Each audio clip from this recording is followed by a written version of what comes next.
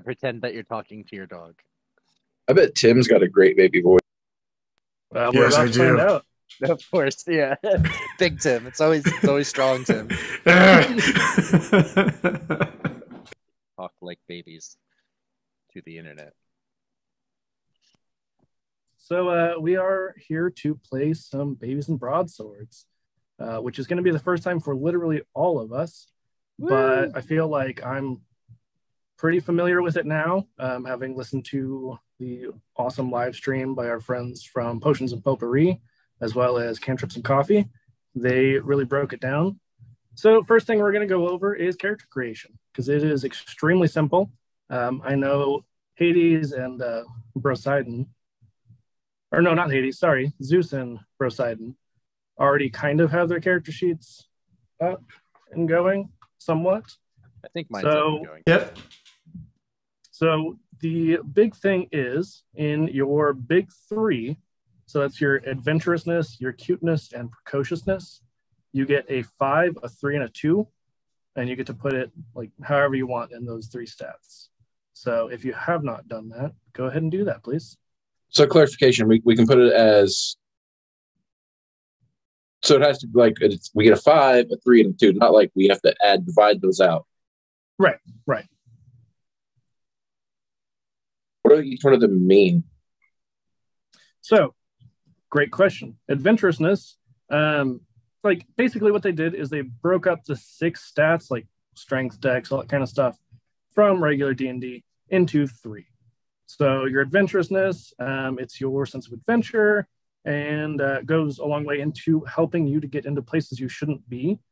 So it's more of like your physical stuff. And babies who have a 5 in adventurousness can ask the sitter, which is me, I should clarify. I am not your dungeon daddy today. I am your dungeon sitter. Yeah. I could change my name, but that's a lot of effort. I'll maybe do it later. So yeah, babies who have a 5 in adventurousness can ask the sitter for advice on the best way to handle physical challenges. Cuteness is a little bit more like charisma, basically. So it says babies who have a 5 in cuteness feel comfortable asking the adults for information. And then precociousness would be like your intelligence, like precociousness kind of or preciousness? Precociousness. Precocious. I read that as preciousness. Similar. I read it as preconsciousness. I didn't. Yeah, I was looking at it on a phone and I said preciousness. I was like, well. I wrote it down as preciousness first and had to rewrite it. Totally missed that. Oh, that was the scribbled out, wasn't it? Precociousness is a big word for a baby, okay? Well, if you have a 5 in precociousness, you can read, sort of. So, Hades over there, some like, of us have a 5. precociousness is a big word for Elmo. Okay, so has everybody got their big 3? Yes. Yes, probably all in the wrong spots, but yes. Perfect. So the next thing would be the misfortunes. Those would be your ouchies, your grumps, and your tummy aches, which instead of HP, that's kind of how they break it up for this. So you'll roll a 1d6 for each of those. So for ouchies, you'll add that roll, and I'll let you roll each time. You don't have to like take the same number for all 3. So like if you roll, say, a 4 for your ouchies, then you add your adventurousness, and that's how you get your total for that. And basically what that is you start at 0 ouchies, 0 grumps, 0 tummy aches, and when you reach your max, you have to go to timeout, or to nap time, or take a potty break, depending on which one you max out, which means you have to take off your headphones if you're wearing headphones, step away from the stream for 5 minutes. Oh my god. Okay, yep. So just for clarification, that's pretty cool. I like it. I rolled a 3 and I have a 5 in adventurousness, so my ouchies is an 8. Correct. And then grumps is it's 1d6 plus your cuteness. Tummy aches is 1d6 plus precociousness. Perfect. Thanks. So those all equal. I have to add those up now. Okay. Hi, Artemis. I don't have a way to check chat easily, or at least not to respond to it. So I'm gonna go ahead and let everybody start out. I'm gonna say with 3 cookies. Cookies are how you basically get like power-ups, things like that. Some class abilities and all knacks will require the use of cookies to activate. And then I'll let you each have 1 gold star. What that is it would let you use it. So like if you use that gold star, you get to add an additional 1d6 to any roll, but it's a one-time thing.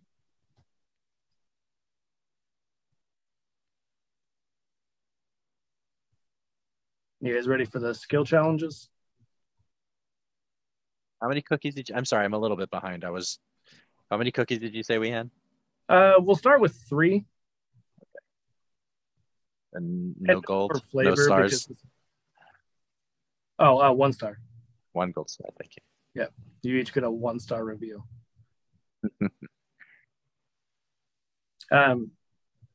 So for flavor, because this is the Greek gods as babies, we're gonna say instead of cookies, it's actually baklava.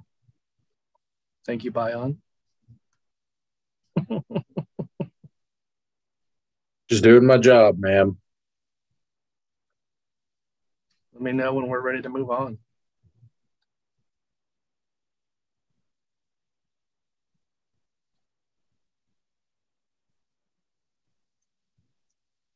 I'm good.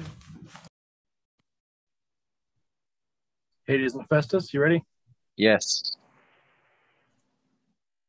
Okay. I was like, Dan, you're out of the TV. I couldn't see your hand. All right, I'm going back through the chat and I'm getting the picture of the Barbarian page and getting the skills page. That way I have them pulled up. Nice. All right. So for skill challenges, your muscly uses adventurousness.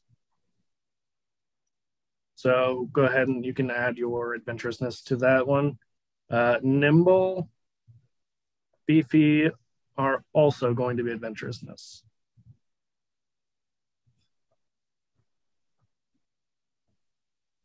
So, I mean, muscly, while you guys are writing everything down, is obviously going to be like your physical capabilities. Nimble would be a little bit more like acrobatics. It's your balance or athleticism. And then beefy is based on like your size and toughness. Next we 3. use our adventure score for all 3 of those. Yep. And Next we don't. 3. Do we add anything to them? I'm sorry. So yeah, if your class abilities, because I know some of you had okay. Depending on what class you are, you had pluses. I think it's a +2 for class abilities on everything. So like our what is it? Our perks. Maybe. Yeah, the perk is what gives me brainy +2. Gotcha. So real quick, because I'll get out of focus here. So brainy, guile, and crafty will all be precociousness.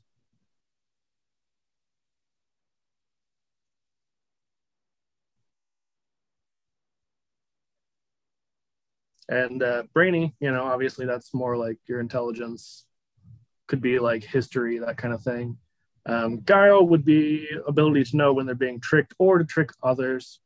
And crafty would be, so that when it says like the knowledge of the ins and outs. So like for the setting originally, it's based in, what did they call it? Lady Chastity's, it has a really great and horrible name. Hold on.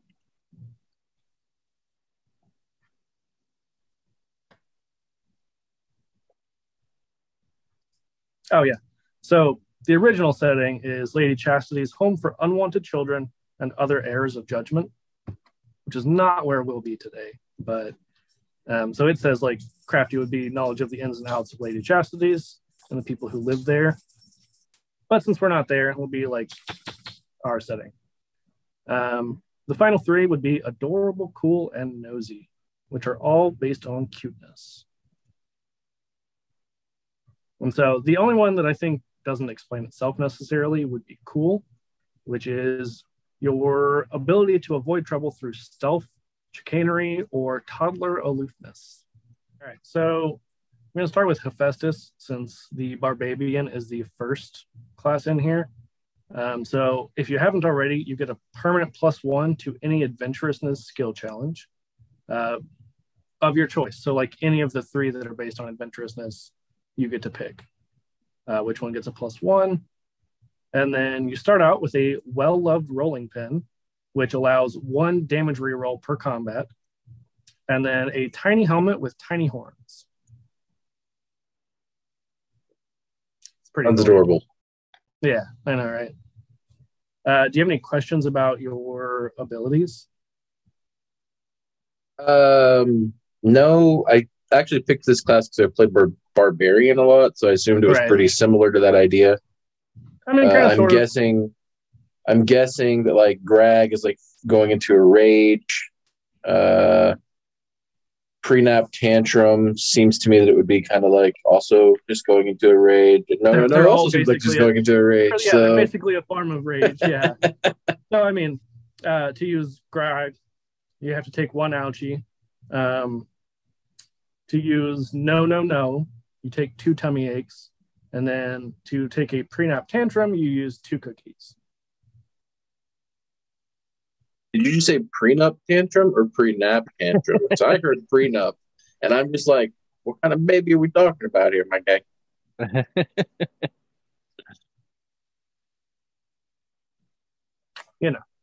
Nap. No, Is other than anybody, that, I'm good. As far as I know, I'm good. on the stream in the chat to respond to Jason? Yeah, I can be. Awesome.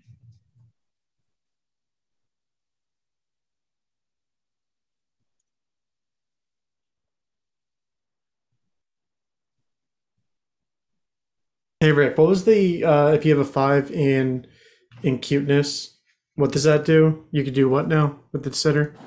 That's a great question. Let me back up and check because I don't remember now. Yeah, because I changed it around. I'm a 5 in cuteness now. You monster. Wait, which chat are we in? Do you mean to be in Twitch? Yeah. Okay, sorry, I was in this Discord. Give me a second. I don't freaking know all these things, man. Too much technology. So cuteness, if you have a 5, you feel comfortable asking the adults in the orphanage. So, we're not in the orphanage for this one, but you feel comfortable asking the adults for information.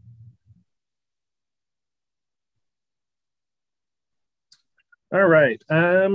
Zeus, what were you playing? Sorcerer. One more time. Sorcerer. Okay. Hades, you were a warlock, right? Yeah, I'm a warlock. Okay. So warlocks get their +1 to any precociousness skill of their choice. And you begin the game with an old locket containing pictures of 2 people who are not your parents, with whom you can communicate. You can talk to the ghosts residing in the locket once per day, asking them 1 question. Okay. And you have a single red balloon that never pops. Okay. In addition to, you have Cerberus and your Biden. Dan, did you respond in the Twitch chat? Trying to log into the Twitch chat. Amazing. We're so good. Do you have any questions about any of your abilities? I do not think so. I will review them, though, after I'm done putting this information in. Okay. And then we have our sorcerer. You get your permanent +1 to any precociousness skill as well. Precocious. And you begin the game with a heavy whacking book and a jar of petroleum jelly for your perpetually chapped lips. That is incredibly appropriate. So if I have a 5, does that make it a 6? Or is that just I don't know. No, so it would be to any of the precociousness skills. Skills. Yeah, not to the big 3, to like one of the skills that uses precociousness. Okay. I see. So Jason says no pressure, but I wrote the game and we'll be judging accordingly in Twitch chat. Just FYI. Oh, wonderful. Beautiful. Yeah. Well, I'm not the All babysitter, so. All I gotta All do is right. cry. How hard can that be? Right? Yeah, exactly. Are you also a crybaby? Who, me? Yeah. Oh, we'll get to that in just a second. Let's No, go I'm a over drooler. let's get over this. Go over the sneaky pants real quick. So, sneaky pants, you get a permanent +1 to any cuteness skill challenge, and you begin the game with a pillowcase loot bag, which allows you to carry one more item, and a pokey fork. Yes, that's gonna be my kinda funny. trident, and my loot bag is actually gonna be my seaweed blankie. I like it. It's kind of funny because Hades has a pokey spork. For now, until I take it. It's a broken pokey spork. So, Can't have it.